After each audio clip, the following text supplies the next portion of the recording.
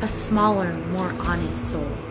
It's true that a simple spark can ignite hope, breathe fire into the hearts of the weary.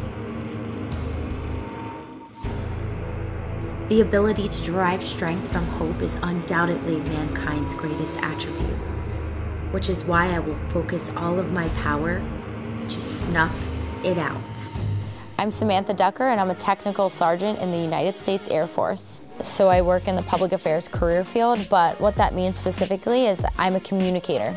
We get to communicate messages for Secretary of the Air Force, Secretary Wilson.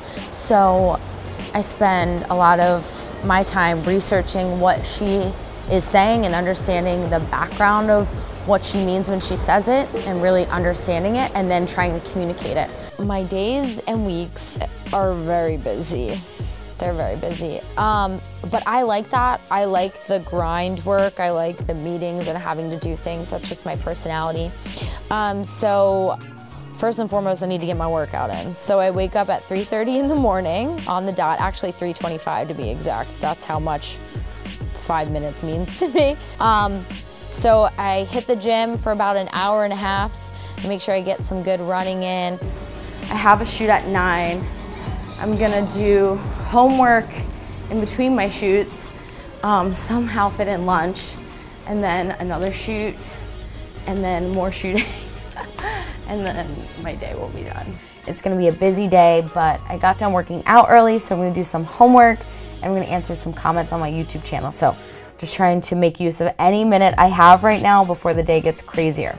So on YouTube, it's gonna sound kind of weird to someone who's not into this type of thing, but I do reaction shows. So what I do is offer my very raw reaction to shows that I watch first time. Go, Baku, go! Yes! Oh my God! Soldier boy comes marching home. And then I give my feedback and overview of what I'm thinking about the show. I have never felt so much emotion, so much anxiety, so much on the edge of my seat, what is going to happen. So cosplay, I'm not sure what it stands for. Costume play. Costume play, there you go. So costume play, the way I see it is just really kind of creating a costume of a certain character, but adding maybe your spin on the character as well. So sometimes it can be very direct and on the nose, like exactly what that character dresses up like, or cosplay could be how you take that character and kind of get to play a role for the day. So it's not just dressing up though, it's really embodying that person. So when I played a villain in Austin, or I cosplayed a villain in Austin, I very much felt like villainy.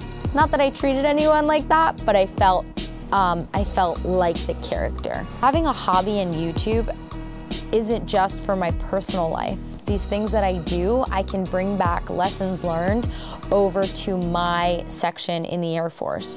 So while the Air Force and my YouTube page are not trying to target usually the same audiences, I can take away what the platform is used for, what kind of demographic is on that platform, and then bring those back to my section to let them know how that platform can be leveraged for what we're trying to communicate.